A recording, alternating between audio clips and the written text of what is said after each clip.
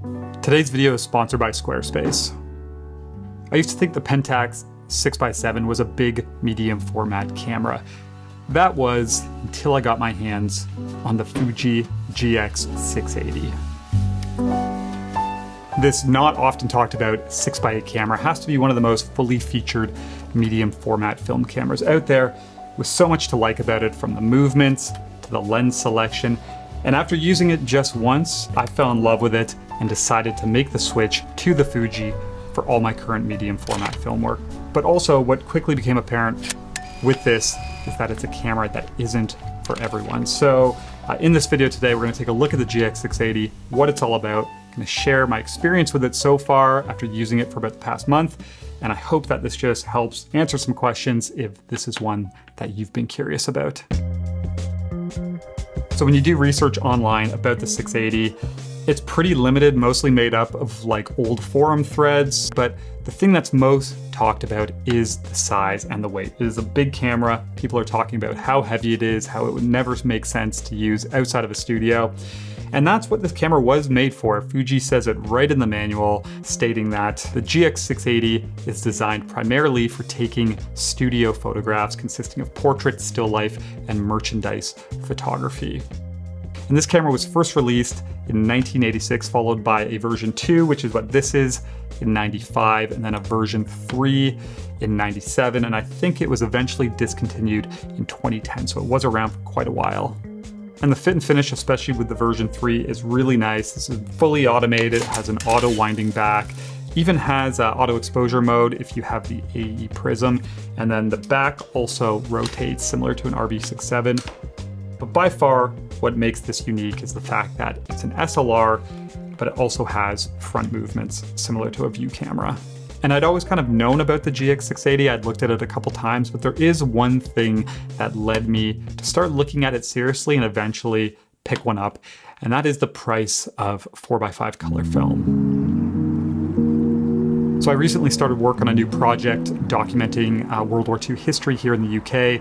And I originally decided to shoot this on large format color, but with how expensive it's become, I found myself just becoming so indecisive with every image to the point where I really wasn't shooting much at all. So decided to make the switch to medium format, started using the Pentax 6.7, which is what I had, but since this is mostly landscape work, I did find it was a little bit limiting and I was missing some things that the view camera brought with it. So enter the GX680, all of the things I wanted from large format with the trade-off of a smaller negative for a more affordable price. And I enjoyed this camera so much that I already decided to upgrade to the version 3. I'm gonna put the version 2 up for sale, but I'll touch more on that a little bit later. So by far one of the most appealing features, as mentioned, it's just the fact that this has front movement. So this has front rise, tilt, swing, shift, with the first two of those being kind of what's most appealing to me. And I just love the ability to shoot with an SLR, but also have that control over the image, especially doing landscape work, rise and front tilt as well. Been really handy and I found myself using them quite a bit. Tell you what, it's very nice to have movements on a medium format camera. A little bit of rise for this image.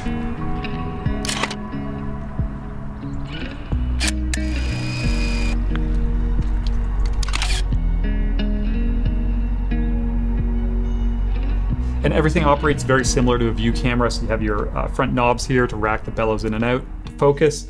And then all of the movements, you just unlock them. And then they also have these really nice indent zero positions that they click back into. So really easy to operate. And then Fuji also offered two types of bellows. So standard and then a bag style if you're using the wider lenses. The second feature that really appealed to me is the fact that these cameras are multi-format. And this is something that does work on every version. You just have to make sure you have the latest 3N film back, which was the last one they sold. So what Fuji did is they offered a set of different masks. You can buy these individually. So I think 645, 66, and 6.7. And all you have to do is you go and you clip this into the back and it'll automatically recognize which format it is. And then it'll go ahead and adjust the frame spacing accordingly. So this is really cool because you clip in something like the 6.7 mask, all of a sudden you're getting 10 frames instead of the 9 that you'd get with 6x8. But Fuji also sold a number of different replacement focusing screens that have the specific aspect ratios marked out. So this is a 6:7 screen, super easy to install. You just pull off the waist level finder, move a clip, and drop this in. And then Fuji also offered a number of different finders for the 680. So it comes with this standard waist level finder, kind of what you would expect. You know, it has a flip out magnifier here, and this works great, you know, pretty straightforward. But they also sold a number of different ones. So I picked up this prism finder. This is probably what I've been using the most so far. It's really nice because obviously it just corrects the image. But one of the most appealing finders is this one right here. So this is a loop finder. So basically it's like a mini waist level finder. It still opens up and everything. But on the top, it has this loop that's permanently built in, and it just kind of shifts around this circle so you can look around your frame and check critical focus. And for landscape work, this is really nice, obviously, to check your initial focus, but also when you're using movements to look around the frame and see how everything's kind of aligning and coming into place. So this all adds up to give you a multi-format camera system with a bunch of really helpful accessories. For me, that looks like being a 6x7 automated SLR with front movements, detachable loop finder, and a really nice lens lineup, which we're going to talk about next. But first, just have to quickly talk about the sponsor of the video today, which is Squarespace.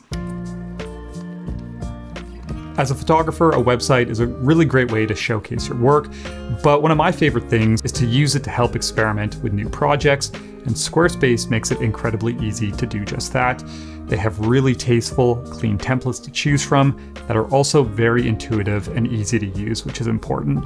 And whenever I'm working on something new, I love that I can easily create a gallery page, drag images onto it to upload them, and then click and drag to reorganize. It's a really great way to sequence things and get a feel for how a body of work is coming together. And often I find I get a lot of inspiration from this. They also offer other great features like online shops, so you can sell prints of your work or books and other things like that. So check out squarespace.com today, sign up for a free trial, test it out. When you're ready to launch, you can use my link below to save 10% off your first purchase of a website or a domain. So when it comes to lenses, there's 17 different focal lengths to choose from. One of them is a zoom, and then there's also a trio of pretty fast f3.2 lenses. I believe a 115, a 125, and a 180, some nice options for portrait work. But the lenses that I ended up with are a 65mm f5.6, 80mm 5.6, 100mm f4, and then I also picked up this 125 3.2. This was actually a recent purchase. It was an ugly grade from KEH. The price was right on this, so I gambled on it. A little bit of haze, but I'm hoping I can clean it up. And you know, I've always been a really big fan of the EBC Fujinon glass, but what's really cool about the lenses for this system is that most of them stop down to f45. So doing landscape work, you know, that gives me the option to shoot at say f22 or even f32 and not be stopped all the way down. You combine that with the front tilt and it gives you a lot of flexibility for achieving like near to far focus doing landscape work. Also love the design of these lenses. So on the side, they have this little lever to adjust your aperture. And then on the top of the lens, there's this little clear window you can look through. So if you're kind of framing up, you can easily see which f-stop you're at. And then they almost have this like lens board style design where it just clips on the front of the camera, kind of how you would with a large format camera. But just like the camera itself, these are pretty massive and heavy. They certainly add to the bulk of the overall system. So when it comes to image quality, you know, I've only had a chance to really shoot a few frames that I'm happy with so far. Part of that is due to just the slow nature of working with this project, but the other part is due to just having some issues with the camera and the rolls I've shot, which I'll talk about in the next section. But I will say, you know, the frames that I've shot that I've been happy with, the detail and the sharpness from these Fujinon lenses is really nice. It's certainly lived up to my expectations.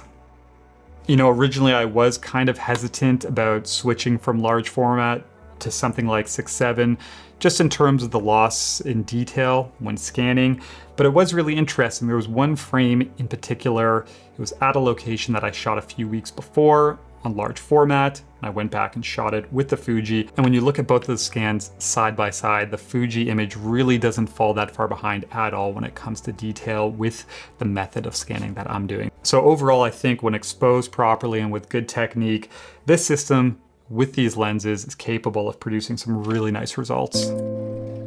Unfortunately, I did run into some problems with the camera, both with the images that I got back after getting them developed, but also while out shooting. So first off, I shot 4 rolls of film and about half of the images total had light leak issues on them. And to me, it looks like it was an issue with the dark slide. Obviously, I have this new system now with some new backs, so that hopefully should help me pinpoint the issue to this older film back. But I also had some film spacing problems. So the older GX680 backs use built-in batteries for their memory. And I think what was happening with mine is when I would turn the camera off, this battery was dead. The back would forget which frame it was at. When I would turn the camera back on, it would think it was at the start and it would advance by about an inch. So sometimes I was only able to get 8 images instead of 9 on a roll of film. But I did have one problem while I was out shooting where the back itself actually jammed. So like I said, I'm hoping this new system and these new backs helps solve that problem and it doesn't give me any issues, but this was a good reminder. Again, with this older film gear, especially electronic stuff, you just never know. There's a good chance you're gonna run into problems at times. And especially with something like the GX680, which is fully electronic, and for me working outside, it makes me a little bit nervous, but it is a risk that I guess I'm willing to accept for the features that this brings. So as you can probably tell, this is a camera system that I really do like quite a bit, to the point, as mentioned, that I went and bought the latest version 3, which is a little bit of an upgrade in a few ways on the 2 and the original. That's another video in itself and something I might do once I have some time to use this. But like I said at the start, there is one thing that became quickly apparent that would make this camera really not suitable, I think, for quite a few people, and that just comes down to the size and the weight of it. So as mentioned, you often hear people saying, this is too big, this is too heavy, it's not meant to be used outside of the studio. For me personally, yes, it is large and it's heavy, but for the way that I work, it's not this 50-pound beast that I physically cannot move to the places I want to go.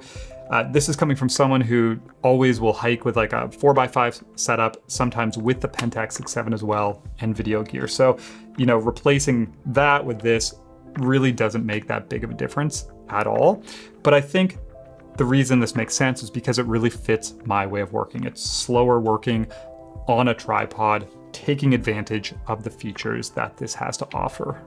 So I think that's what it really all comes down to, is just the type of work you do. If you're someone who likes to just grab a camera, go for a walk, you have a faster paced way of working, and you aren't going to take advantage of the features that this offers, like the movements and the smaller apertures, then there's a lot of better choices out there. Even something like an RB6.7 or a Pentax 6.7, which are considered large medium format cameras, they're still very much manageable to go and walk about with. This camera, on the other hand, personally, if I weren't shooting on a tripod and I didn't need movements, it's not something that I would use, because then the bulk would become kind of a nuisance. So I think it's all about the trade-off. Okay, so I hope you enjoyed this look at the 680. There's not really that much current content out there, so I wanted to make this video, share my experience so far, talk about this a little bit. And I also want to say, if you are interested in movements and shooting medium format, there still always is the option to go with roll film back for a large format camera, or even something like a Horseman VHR, which I believe is a 6x9 dedicated view camera. So you don't have to buy into the system like this Fuji, but personally, I really enjoy the SLR and I'm a sucker for some of the creature comforts that this brings. But anyways, hope you enjoyed this one. Let me know if you have any questions. I'd love to hear if this is a camera you shoot with or have shot with. And other than that, thank you for watching. Talk to you soon.